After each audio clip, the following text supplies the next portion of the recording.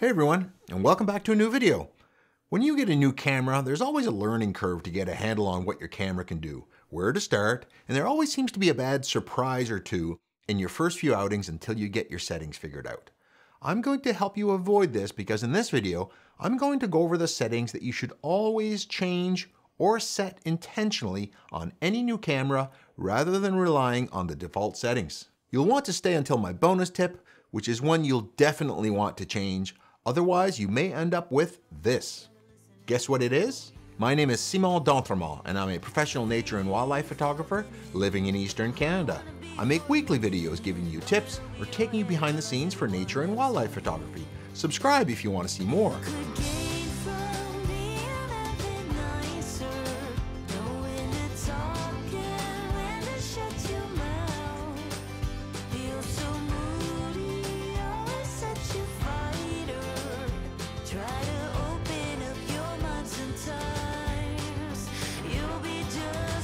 First off, a warning, there are people pretending to be me using my photo making comments in the comments below offering you prizes. These are scammers, stay away from them. One of the most fundamental settings on any camera, and often the very first setting in the menu, is shooting in RAW versus JPEG.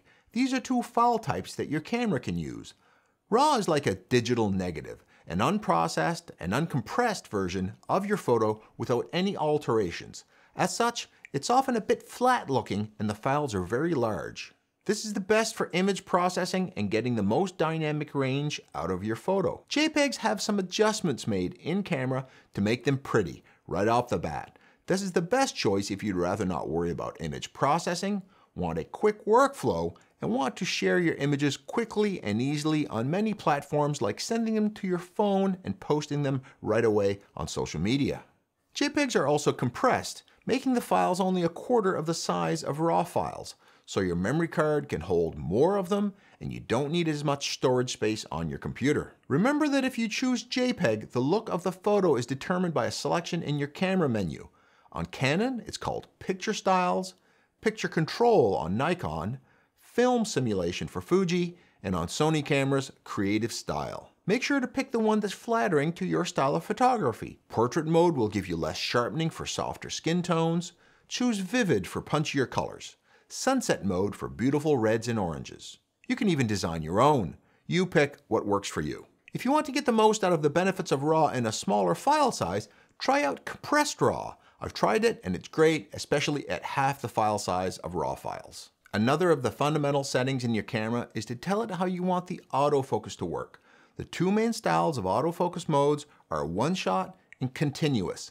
In one shot, when you hit the focus button by half pressing the shutter button, the camera achieves focus and locks the focus at that point, usually confirmed with a confirmation beep.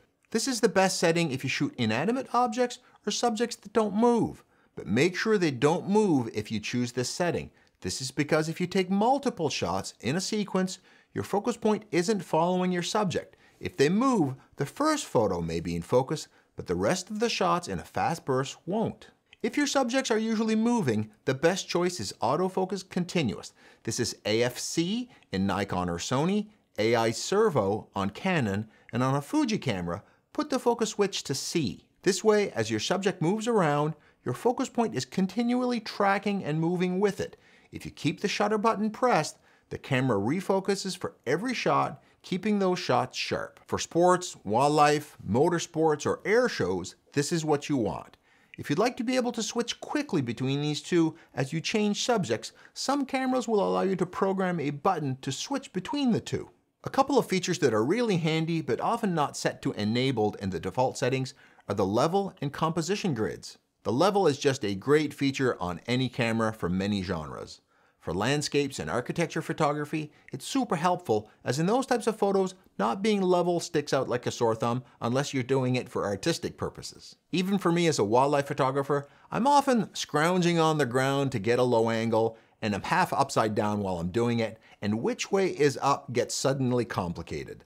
The level allows me to get shots of my subjects where the horizon is level behind them. Composition grids are another tool that allows you to help frame and compose your shots by superimposing helpful framing and compositional tools on your LCD or in your viewfinder. Most models will offer you the rule of thirds grid, but some also crossing lines or 6x6 grids. If your style of photography needs you to get the composition just right at the time of taking the photo, these may help you by giving you guides as to where to place important lines and horizons in your photo. For example, in a landscape shot with a beautiful sky, you may choose to have the photo be 2/3 sky and 1/3 land, whereas a photo with a boring sky may be best served with 2/3 land and 1/3 sky composition. It's up to you. While you're here, by the way, I should take the time to say thanks. I got a package left on my doorstep from YouTube this week, and it's all thanks to you. A silver play button commemorating hitting 100,000 subscribers. I was super fortunate to hit that in about 10 months, which was awesome. Were you one of the early ones? If so, let me know in the comments below. Here's another setting that you should set intentionally, and that's the number of focus points. Most cameras can switch between one or many focus points.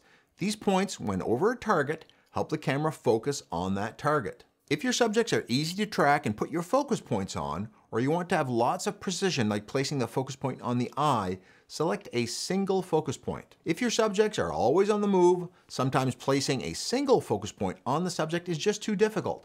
This is the time to have several focus points, improving the odds that one will hit your target. Some cameras now have subject or eye tracking as an option. This is a great choice if you shoot portraits, pets, your kids playing sports, or wildlife, as often the eye or the body of the subject is the focus point you want to have in the photo. Choose this option for those types of photography.